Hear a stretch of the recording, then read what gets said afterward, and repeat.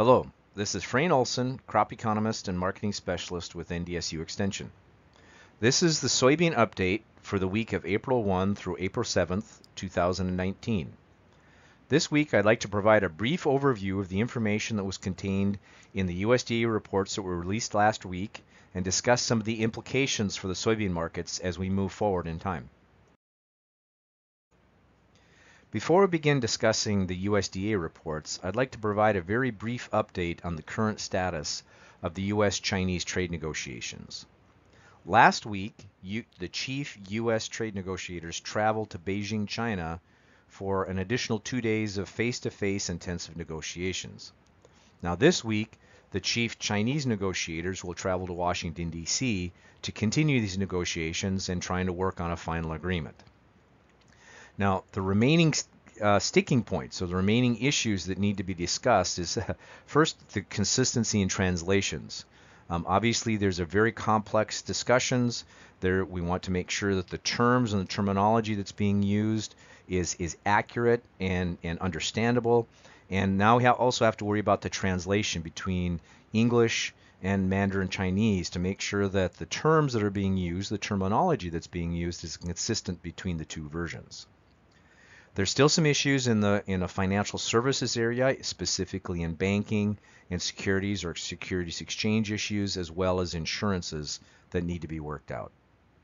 Again, some of these changes that are going to be in place as a result of an agreement will need to be phased in over time. And so, again, monitoring the progress that's being made, as well as trying to provide some enforcement mechanisms to say what happens if these targets or these dates are not met, what happens within the process is really some key pieces to the terms of the agreement.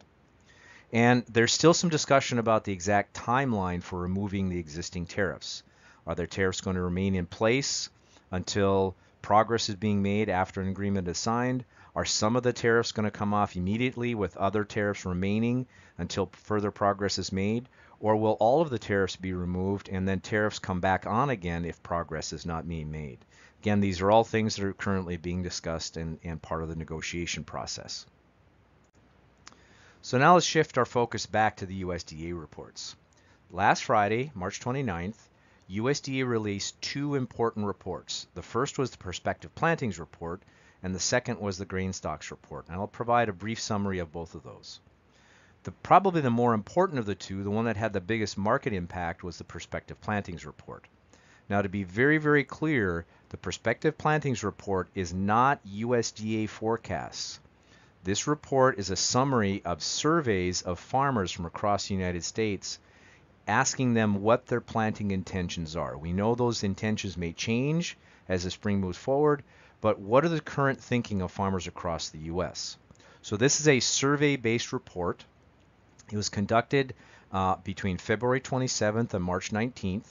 There was 82,352 farmers across the United States that were surveyed and asked, what are you planning to plant in 2019? Now, the Grain Stocks Report is also the farmers that were surveyed for the Prospective Plantings Report are also asked some questions about how much grain do they have on inventory on their farms as of March 1. Okay, so again, this is a survey-based report. In addition to the on-farm stocks, they also do a survey of approximately 8,500 commercial grain facilities across the U.S. Now, the emphasis is trying to obtain full reporting from all facilities. Unfortunately, not all the storage facilities or commercial facilities report back. So normally there's about a 90% of the storage capacity responds to this survey. So again, relatively accurate when you think about the size and the diversity of these surveys. This table provides an overview of the planted acres for the major crops in the U.S. It's been broken into three sections. The top section summarizes a survey of private analyst forecasts before the report was released. The top row, highlighted in blue, is the average trade estimate for 2019 planted acres. The middle section, highlighted in black, is the 2018 actual planted acreage for each crop. Towards the bottom, highlighted in red, are the values reported from the 2019 Prospective Plantings Report. The last row, also highlighted in black, is the change in acreage from 2018 to our expectations in 2019. Before the prospective planting report was released, the expectation was that there would be a decrease in soybean plantings and an increase in corn plantings, and a small decrease in total wheat plantings. The report confirmed that farmers are expecting to shift out of soybeans and into corn, but the shift was larger than expected. The survey showed an approximately 3.7 million acre increase in corn, a 4.6 million acre reduction in soybeans, and a 2 million acre decrease in all wheat plantings. This is a map prepared by USDA and released in the Prospective Plantings Briefing Report. So the briefing report is just a summary of all of the detailed information that's provided in the actual Prospective Plantings Report. This map shows U.S. corn planted area for 2019. This is the survey results. And if you focus in on North Dakota is expected to have the largest increase in corn plantings, both in absolute acres as well as a percentage change, with an increase of 900,000 acres. Now this was a surprise to me as well as to many other analysts. I've received several emails and phone calls asking if I agree with the report. My response is it seems a little strong, but those are the numbers that North Dakota farmers provided. I also think that some North Dakota and U.S. farmers are now rethinking their plans because of the drop in corn prices after the report was released. I think it's also important to point out that corn area acres in both South Dakota and Iowa are also expected to increase. Now this is the same type of map, but it reports U.S. soybean planted area for 2019. So now we're going to focus in on soybeans.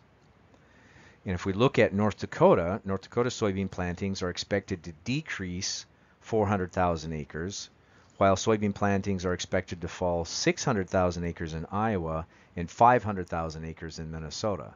So if we look at this northern and western soybean growing region, it seems as though those states are the ones that will see the largest decrease in soybean plantings. If we take a quick look at U.S. spring wheat planted area for 2019, we'll see that the total U.S. spring wheat plantings are expected to decrease 370,000 acres, but North Dakota plantings are projected to increase 150,000 acres.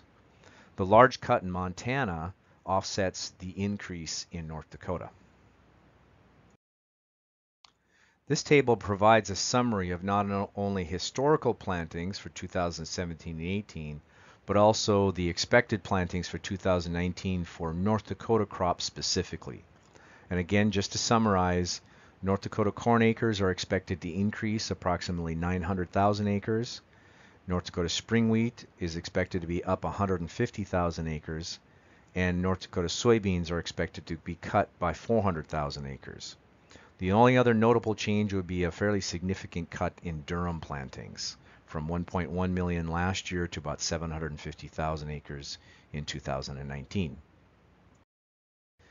One of the other questions I've been getting since the USDA reports were released is, will the wet weather and flooding in Nebraska and Iowa have an impact on corn and soybean acres?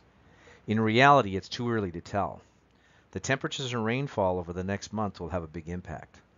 However, wet soil conditions are raising some concerns. This is a map showing the Palmer Drought Severity Index by NASS Crop Reporting District. This is similar to the Drought Monitor map that shows drought severity, but the Palmer Index also shows soil moisture surpluses. This map represents soil moisture conditions in the entire soil profile, not just the surface moisture. Please note that dark green coloring represents extremely moist conditions of more than 4 inches above average. This suggests that if Nebraska, Iowa, South Dakota, and southern Minnesota continue to have wet weather, spring planting may be delayed. However, spring moisture is normal and plantings on time. There's considerable subsoil moisture to help the crop if there's any dry conditions this summer. I would also like to briefly comment on the grain stocks report. Once again, this report provides a survey-based estimate of both off-farm and on-farm or commercial grain inventories. This is a graph of the historical soybean stocks as of March 1. The green bars represent U.S. on-farm inventories, the gold bars U.S. off-farm inventories. As you can see, both on-farm and off-farm inventories are at record levels in absolute bushels. The two reasons for the high record inventories are record soybean production in 2018, as well as slow export pace due to the Chinese tariffs on U.S. soybeans. So to briefly recap, the trade negotiations continue to move forward, but the timeline for an agreement is still very unclear. The USDA prospective plantings report suggests that we will see a larger shift into corn and away from soybeans than we were first expected. The big question, will farmers modify their planting intentions, again given the drop in corn prices, but also the potential for additional wet weather this spring? And if there is an adjustment, how much of an adjustment will take place? And finally, the March soybean stocks are about 29% larger than this time last year, but they were very, very close to what the trade was expecting. This concludes this week's report. Please feel free to contact me if you have any questions, and thank you for listening.